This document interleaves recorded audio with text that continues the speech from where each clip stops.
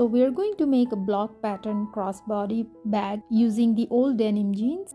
So welcome to my channel Nails for Sanam, and if you're new to my channel, please don't forget to subscribe, and if you like this tutorial, hit that like button so that it helps me a lot. So we're going to start with the scrape. Here I have 2.5 inches by 2.5 inches. I take the maximum length of the fabric, and as you can see I have many squares. So I'm just going to cut the strip just like this, and it is easier to make the pattern this way. So I'm just going to attach the two strips of contrasting colors together just like this with the 1/4 inch margin. So I'm going to stitch it.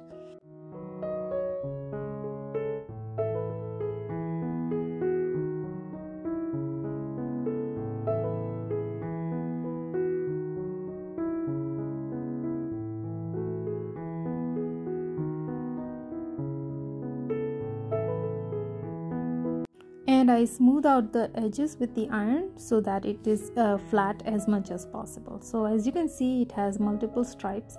Now I'm going to cut the squares like this.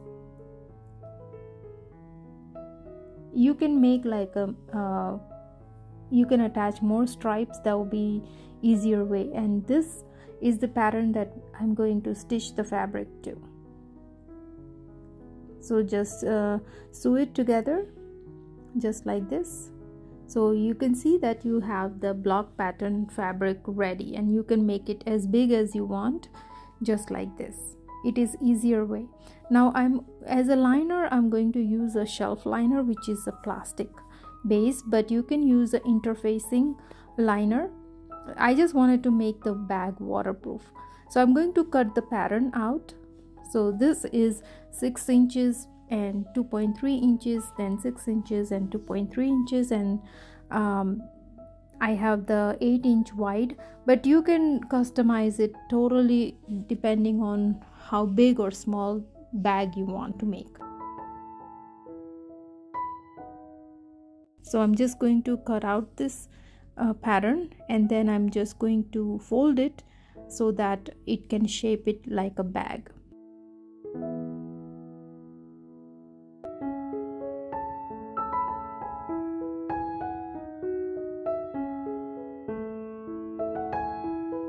Okay, so our fabric is ready and our pattern is ready. I'm just going to glue this together, but I want the liner fabric as well, so I'm just going to cut off the liner fabric. And I also added the inner pocket. So I'm just going to stitch all this together. You can glue it or stitch it, whichever you are comfortable with. I also have another tutorial on a handbag, which is no sewing machine required. So it's completely like no sew tutorial, so you can watch that here. I'm going to add the link in the description as well. So I finished stitching that. Now I'm going to add another plain fabric to the block pattern fabric, because I want the back side of the bag to be plain, so I can add additional pocket.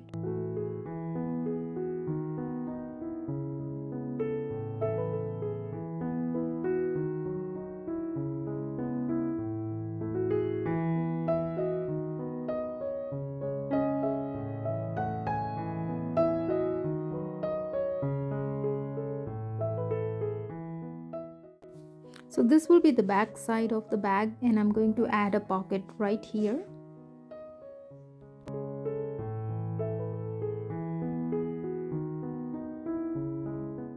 So using the glue gun, I'm going to attach the fabric to the liner just like this.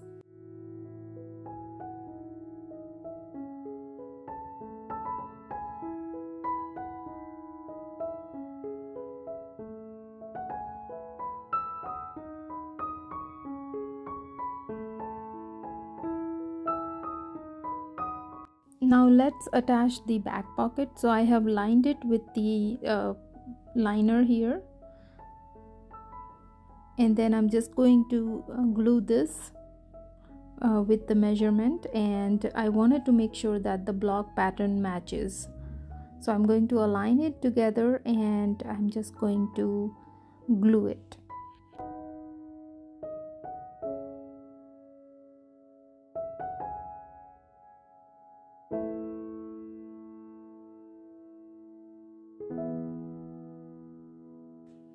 So I have attached the back pocket, and this is how it looks. It's gonna be an open pocket for the keys or phone, whatnot.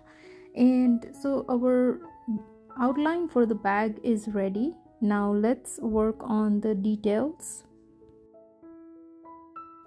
So with a small piece of fabric, I'm just going to fold this and stitch this along the seam here, and then I'm going to insert the D-ring and then stitch it right here.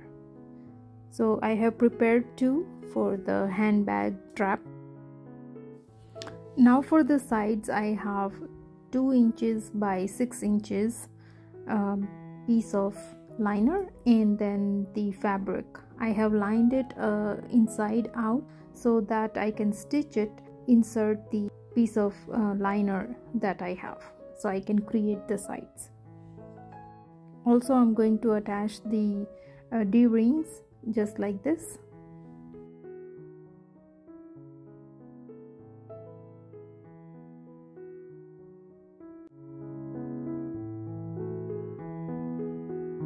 So let's turn this upside down, inside out. So this is how it looks, so that it has the D-ring attached for the strap, and this is how. So now I'm going to stitch this over. So our both sides are ready, and I'm going to glue this to, here on the sides.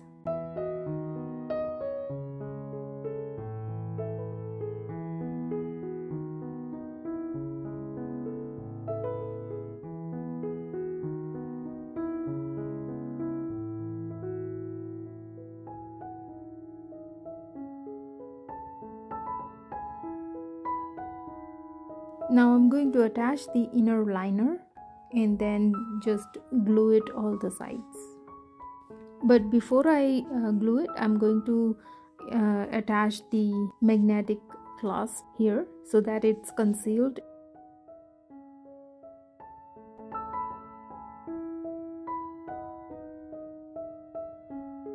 Just like this. And I also added the Handmade logo in the front. So I have the link in the description box. So now I'm just going to finish gluing this inner liner.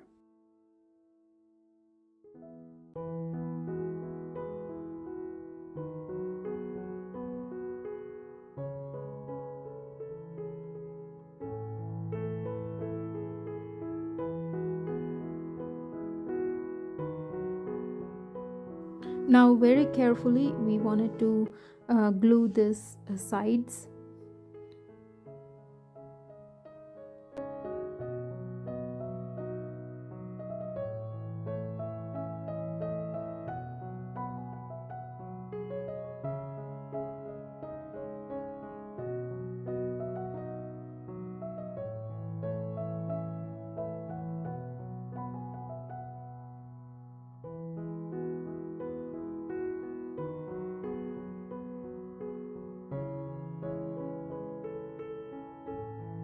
Now on the sides, the sides are a little bit higher than what I expected, so I just fold it inside and then flip the D-rings up so that it's measured correctly, and then it aligns properly with all the sides. So our handbag is done. Now let's attach the strap. I have also added the link in the description box. Using a leather strap, it adds a lot of value to the handbag. This is the fox leather belt with the adjustable strap. So our handbag is ready, and I hope you find this tutorial helpful. If you like it, please make sure to hit that like button, and if you're new to my channel, don't forget to subscribe for simple DIY and nail art. And if you like to purchase this handbag, I have link added into the description box. Thank you for watching, and I'll see you guys next time with another simple DIY project or nail art. Till then, bye bye.